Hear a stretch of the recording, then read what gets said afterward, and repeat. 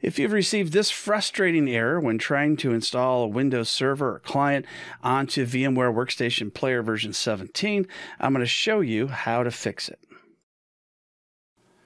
There's several reasons why you might receive that error. One might be that you don't have enough hard drive space on the host, but in most cases, what the problem is because of a problem during creation of the virtual machine itself.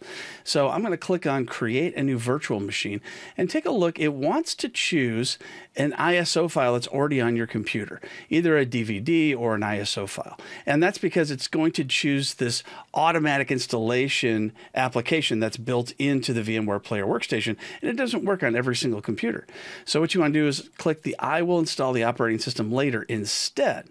Click Next, choose whatever version of Windows you're going to do, choose the location for your virtual machine, and now you want to choose the size. Again, double check this size you have free. And you can choose to store as a single image, which runs a little bit faster, or split into multiple files. Doesn't have any issue as far as that error goes, so choose what you want. And I'll click Finish.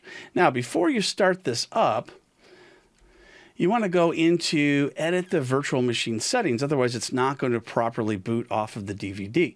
So you're going to click on CD DVD, choose Use ISO Image File, browse to that image file, and I downloaded it into a folder called ISOs, and I'll choose my Windows 2019 ISO.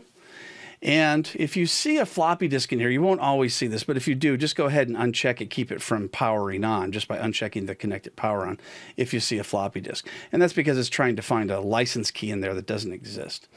Now we'll go ahead and click OK. And I'm going to start it up. Now, when it starts up, you will have to press the button to boot off the DVD. So if you don't, and you only have a couple of seconds to do it, then you're not going to get anywhere. Now, as it boots up, you also need to hit the Control-Alt button if you want to get outside of your virtual machine, unless you've installed the additional keyboard tools or driver that was an option during the installation of the program. And there's my Windows 2019. Now the rest of this can all just go normally. There's nothing else you need to choose. It will just automatically run through your basic installation with whatever options you choose. But I do want to make sure to show you that you'll no longer get that error. So I'm going to click on I don't have a product key. Unless you do have one, then just go ahead and type it in. And you want to choose the desktop experience. I noticed that some people have this error if they choose standard, which is just the core version. We don't want that. Go ahead and click Next. Choose the I accept license terms, Next. Custom. Choose the default, Next. And now it's going to run through the installation. So you'll notice that we should get through this entire installation without seeing that error. Now, I've noticed that Windows Server 2022 doesn't work on all computers. It's not working on mine, which is why I'm not installing it.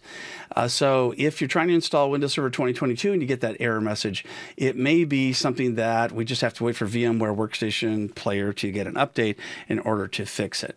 I'm running on a Windows 10 host. That may have something to do with it. It may not. I'm running on an Intel i5 processor as well. Sometimes some people may have more or less trouble using an AMD processor. If you do get the option to install the VMware tools, always do that. It does make this a much smoother experience. It's not going to install the tools right away. It's going to wait until you're booted up into Windows. The installation was successful, and it's now restarting into Windows Server 2019. A couple other ideas to have in case you still get the error. One is to make sure your host operating system is completely up to date, and try downloading your ISO file a second time in case it really is corrupt for some reason. So that is how you get through that error in most cases in VMware Workstation Player 17.